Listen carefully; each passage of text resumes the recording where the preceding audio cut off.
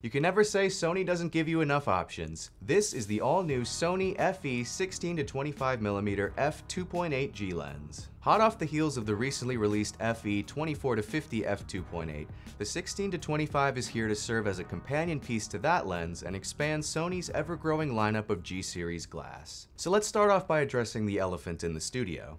Why 16-25 and not 35? That's typically the norm, right?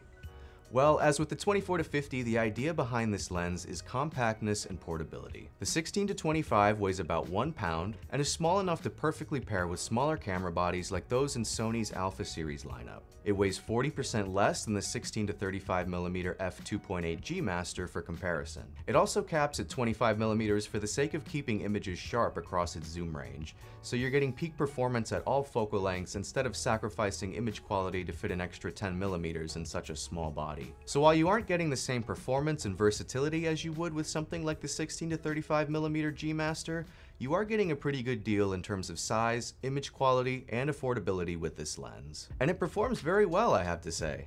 The image quality is excellent, with the precision and sharpness we've come to expect from Sony. With its ultra-wide focal range, you already know landscapes and street photography are where this lens truly shines, able to render photos and videos in great detail. At the ultra-wide 16mm, you can capture an impressive amount of the world around you in the frame, and the image quality stays sharp from edge to edge. The lens handles close-ups very nicely as well, with a minimum focusing distance of just 0.18 meters with autofocus and 0.17 meters when focusing manually. The autofocus itself is fast, quiet, and precise. The f2.8 aperture lends itself greatly to low light shooting as well. The lens produces a rich and beautiful bokeh, able to strike a delicate balance between the tack-sharp focal points of your subject and the soft, out-of-focus areas created by the 11-blade aperture. Furthermore, it's built with a dust and moisture-resistant design for peak performance when shooting out in the elements. Regarding design, the 16-25 comes complete with an AF/MF switch and customizable focus hold button,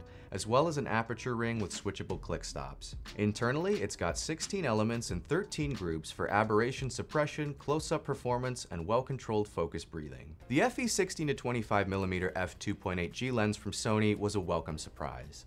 It packs high-quality performance and portability all in its tiny body and produces images that are razor-sharp at any focal length. While the odd focal range will no doubt make it subject to comparison, looking at it in its own light, it's an impressive ultra-wide-angle zoom. If you're a photographer or content creator specializing in landscapes or travel content, and especially if you already own the FE 24-50 f2.8, I think this lens is worth checking out. But as always, I want to know what you have to say, so be sure to let me know what you think of Sony's FE 16-25mm f2.8G lens in the comments down below.